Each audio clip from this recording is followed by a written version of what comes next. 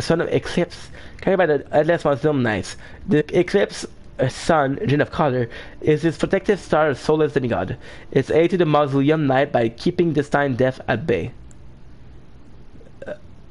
Sorry.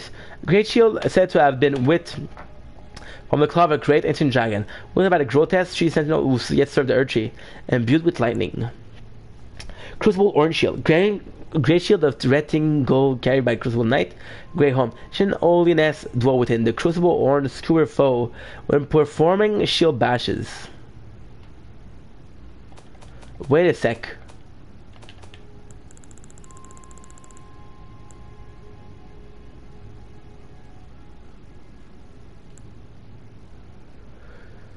What?